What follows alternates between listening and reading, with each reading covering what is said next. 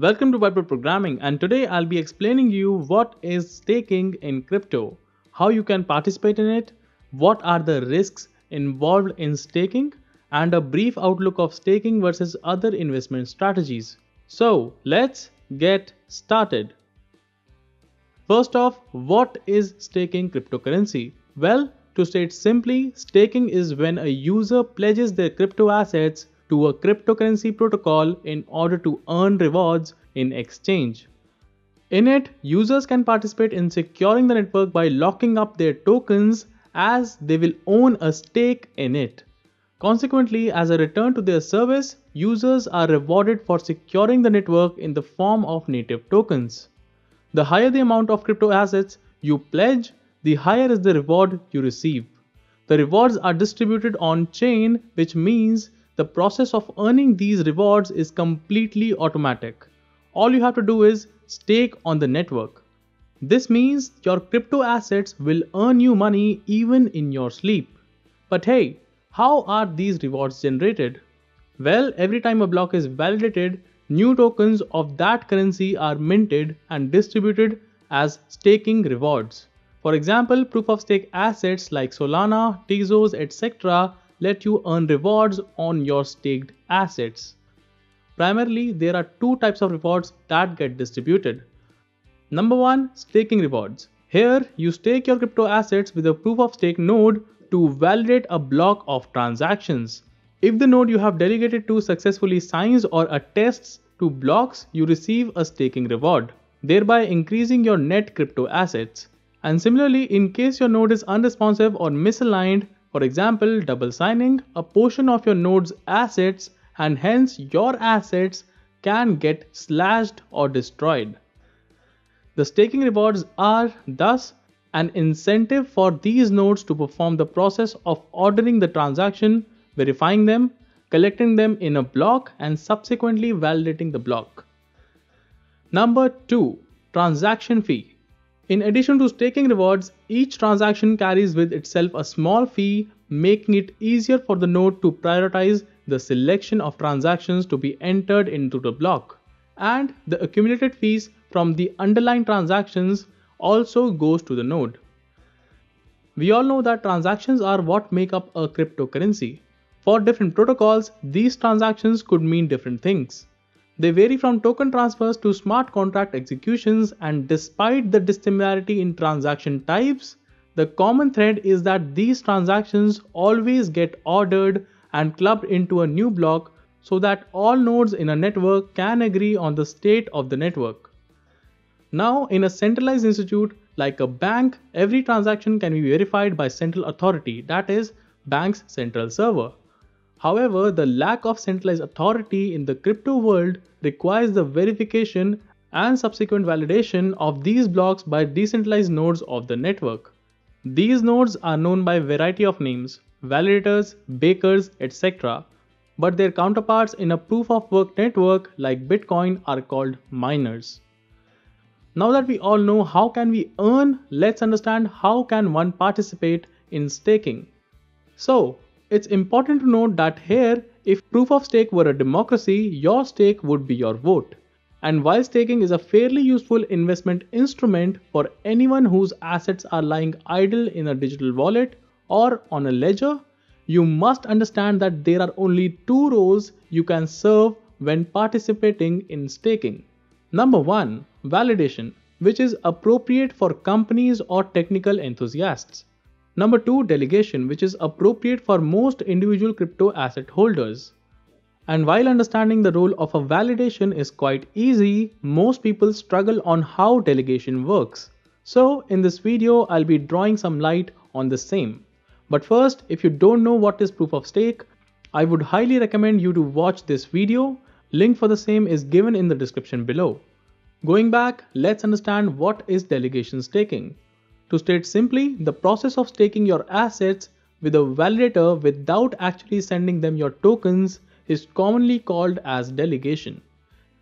This method is quite feasible for an individual crypto holder as not everyone can afford owning a huge number of tokens of a single currency or operating validation infrastructure to run validations.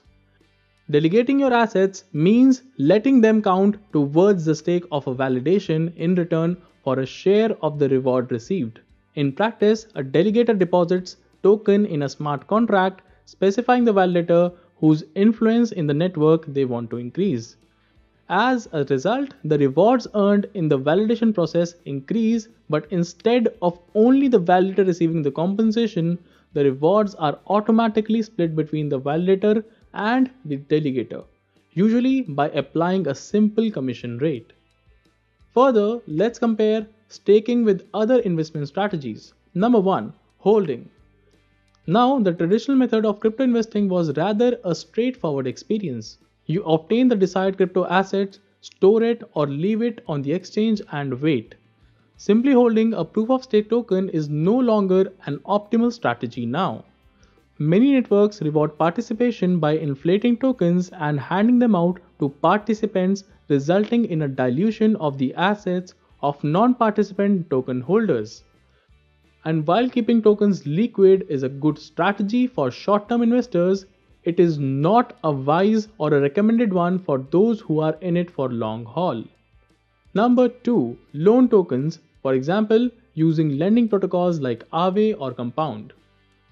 Number 3. Using tokens as collateral, for example, issuing DAI with the Maker Vault or using tokens in a decentralized finance protocol. Number 4. Liquid staking.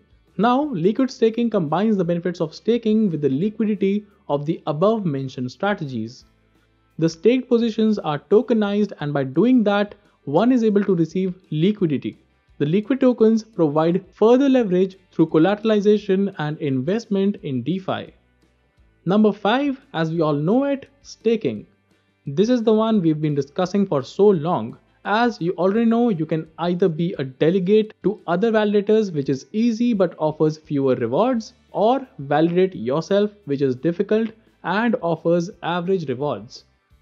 Now, if we closely analyze, staking is the most reasonable investment for the long-term investors, but liquid staking is emerging to be a clear winner among all other strategies. It provides the benefits of rewards accrual through staking while hedging the liquidity risk.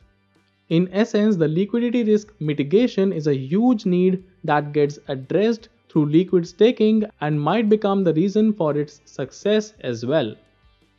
Next, let's look into the risks staking crypto offers to an investor. Number 1. Liquidity risk associated with having to lock up staking tokens. Number 2. There is a risk of losing deposited crypto assets due to slashing. Number 3. Low returns due to bad validator performance, as there are functions that validators may need to perform, like providing prices as oracles, and all of this requires technical expertise. The lack of it is a risk to a delegator.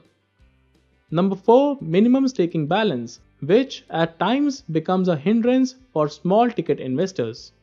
Number 5. The opportunity cost. There is an opportunity cost for using token differently, for example, loaning them.